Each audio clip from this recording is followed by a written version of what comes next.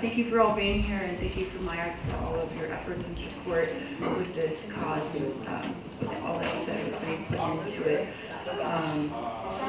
And I was luckily fortunate to go to Standing Rock with Tony Abeyta, who actually really inspired me to go there.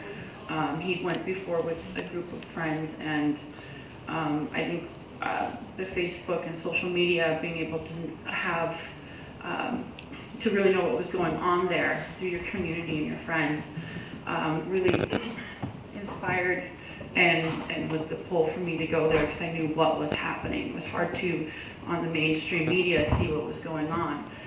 And in particular on the night where the water cannons went off, that was when the conversation started with Tony and saying, you know, we gotta go up there.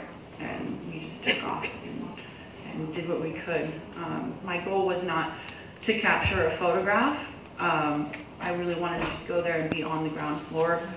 And we put to use, a lot of people don't know that my dad was ill, dying of cancer, and my mom and him drove all the way over there, and the last place he went was to Standing Rock, and they were there on the very beginning of the first, I think a month and a half, and my mom cooked food, and my dad was blind, and he went to the river, and I saw pictures of him, and so he, you know, having my mom and dad come all the way from the Pacific Northwest to Washington State, all the way over there, really was also another personal factor in me going there. And my mom was very adamant about me, you know, trying to help as it went. When Tony and I went, and we went with George Alexander, who's a painter, who a lot of you may know. Once we arrived, it was a lot going on. I mean, the Obama administration had denied access to the building of the pipeline, which was a huge celebration, and we stopped on the side of, we found water down somewhere along there. I can't remember where it was. Maybe Tony, do you remember where that was? On the highway. And we dropped some tobacco down, and we prayed, and we were so excited about that. And because, you know, going into, at that time, which the photo was named December 5th, 2016, for No Spiritual Surrender.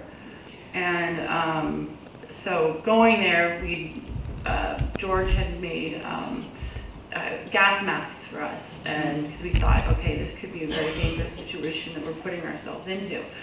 And I thought it was really amazing that Tony said, well, you know, you put your intention into things, you know, what is it that you want? And him forgetting it was having the intention of that we're going to be safe and that we're going to be okay.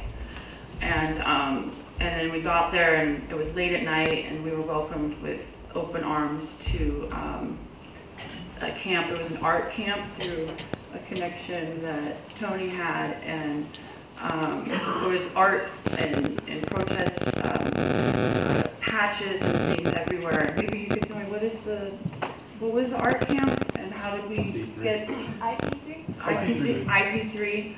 And then we were welcomed with open arms, given the fact that I hadn't been there, you know, to Standing Rock till the very end, and was able to make it happen right there at the, you know, the tail end, and capture that image that you guys have seen through the commotion that Mike has graciously done. What else? Tell us about the photo. The photo, okay, so I had a really hard time with going there as a photographer, because I'd seen so many people take pictures and put it all over social media, which is great because then you can see what's going on. But being a photographer for, you know, a living, I didn't want to go there and be, okay, I'm taking pictures because I want to do this for any, you know, personal reasons or financial reasons. I was just really just it was like a gut reaction once that the fire cannons went off. I was like, you know, I could do my support from afar, which so many people did. And I've heard with a lot of people that I talk to at my booths and art shows and on, you know, personal messages, that they feel guilty for not having been able to show up and go there. And I tell them no. I mean, it was a mutual effort, a global effort. You know, I traveled to 9 countries this last summer, and I was in all those countries, and I put my feelers out with people who knew about it and who supported, and it was amazing how many people did. And you know, can't travel all the way over there. They have kids, they have families and stuff.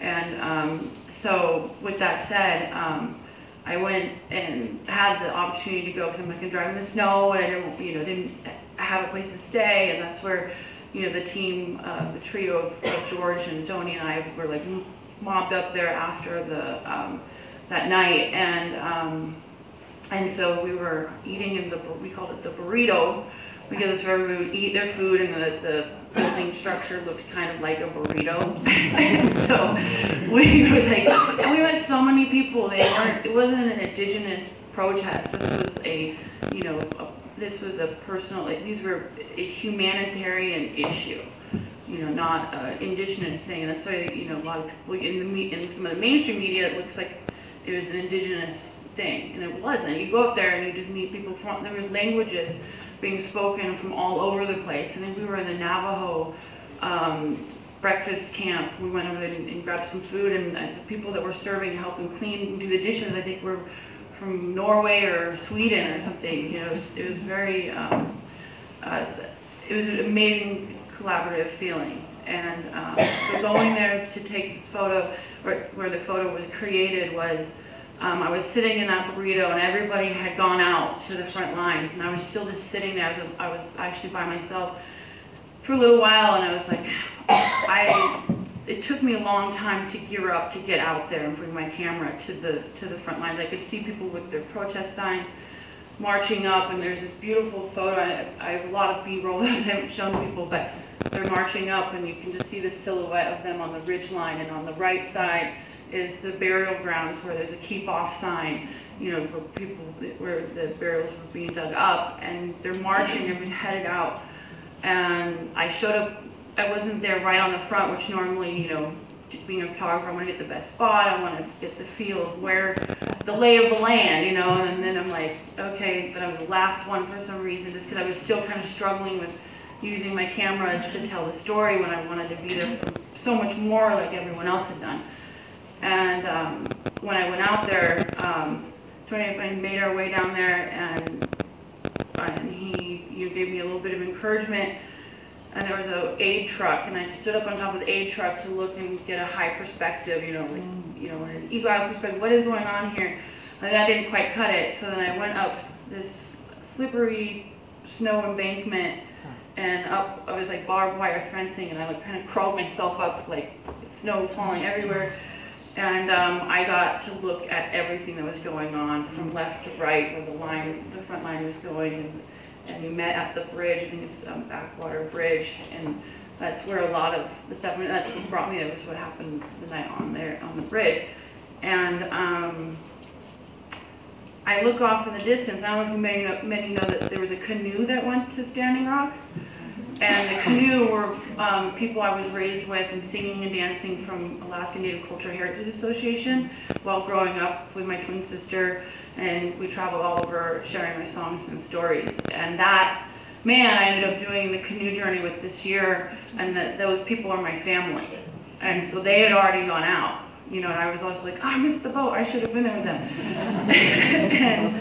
And so then, out of nowhere, there's the blizzard, negative 40 degrees. The campus had the most capacity of people there. If you went to the casino, people, there were going to rooms. I think I traveled to 3 or 4 different rooms. There were people with 8 to 12 people in one room. People were sleeping in the foyer, and I mean, trying to get charged for your phone was a catastrophe.